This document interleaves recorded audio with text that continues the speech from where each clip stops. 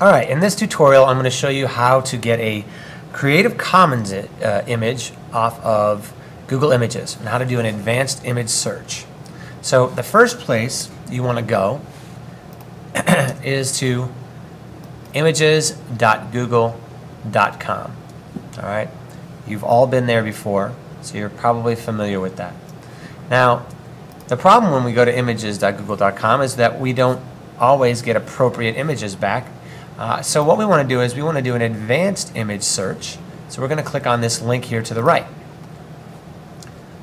Now as a sample, I'm going to use the word New Moon because that's a movie that's coming out soon.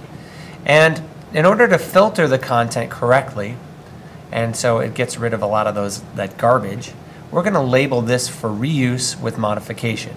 This will make sure that the images I get back are not copyrighted images and will be ones that we can modify or use for our own purposes. So I'm going to do a Google search there.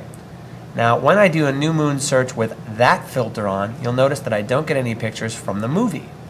Now, too bad. Well, you might get one that's a fan art picture, but that is how you are to do Google image searches from now on.